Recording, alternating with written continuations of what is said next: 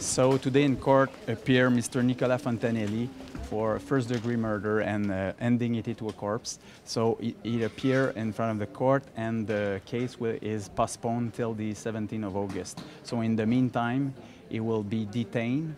It's the law. When you're accused of a first-degree murder, you're detained until you ask if you can convince the Superior Court to be released. But in the meantime, he will be in custody. The fact that the arraignment is taking place in Montreal rather than in Valleyfield suggests that the crime was committed in Montreal?